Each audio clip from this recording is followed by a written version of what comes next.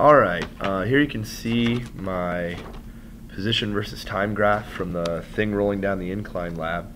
I have labeled my axes, it just doesn't quite fit on the screen. So here's time in seconds, and then position in centimeters. This data I kind of made up, so ignore the fact that it doesn't really go very far.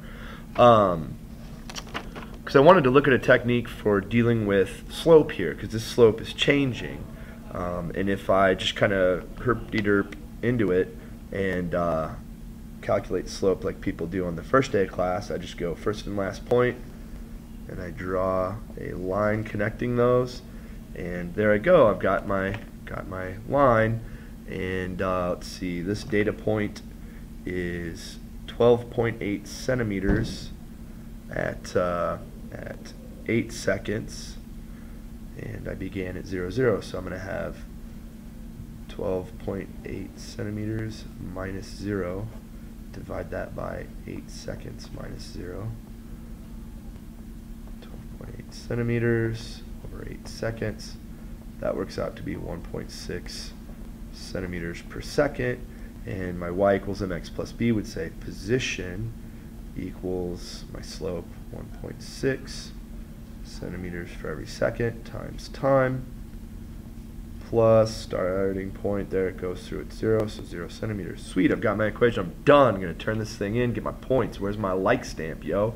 Problem is that this doesn't model this data very well. And to show you what I'm talking about, if I put in a value here, 4 seconds, 1.6 centimeters per second times 4 seconds plus 0, that works out to be 6.4 centimeters. And so if I go to 4 seconds, here's my data point. It turns out it's at 3 centimeters, but my mathematical model predicted that it should be up here at 6.4 centimeters, which is nowhere close to where my actual data point is. Okay, so the technique of going dot to dot from the first to the last dot, that's not going to work very well here. So let's get some points that are a little bit closer together. Okay, in fact, as close together as possible. So let's stick with 4 seconds here, and if I use the point after it and do my line based on those, okay, so I'm using that point and that point. If I calculate the slope here, this is 4.5 seconds, and we're at 4.05 meters. And then this is, this is 4 seconds, and we're at 3.2 meters. So 4.05 minus 3.2 centimeters, 0.5 seconds. That works out to be 1.7 meters. Centimeters for every second. You know, I could go through and do the model thing there, or let's say I choose the point just before 4 seconds. I use the data point from 3.5 seconds.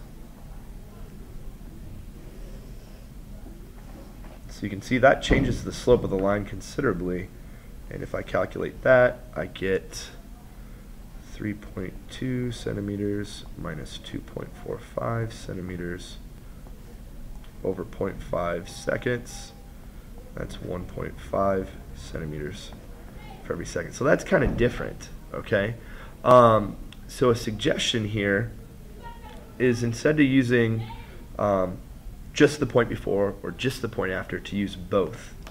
And so if I want to know the slope at 4 seconds, I'm going to use the point at 3.5 seconds and the point at 4.5 seconds. If I draw through those two, not quite splitting the difference in terms of slope, but it's close.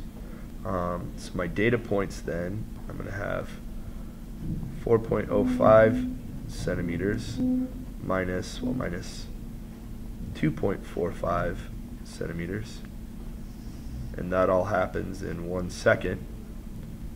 Do the math on that. That shakes out to be 1.6 centimeters for every second. Now that's kind of crazy, right? Because that was the slope that I got back in the beginning when I used 2 points that were, turns out, equally spaced either side of 4 seconds. This point is 4 seconds before, That point's 4 seconds after, slope, slope. Ooh. So that's the technique. You're going to do a secant to find the velocity at 4 seconds. Use the data points just before and just after. So on your graph, the times will be a little bit different because you probably have times every 2 seconds, not every half a second. But that's how I use a secant to find the velocity at 4. So go ahead and find velocities for 7 other points on your graph if you can. Might only be able to find 6. And then what you'll need to do is plot velocity versus time, okay, for those data points that you have the velocity values for. So now you have data to create a velocity versus time graph.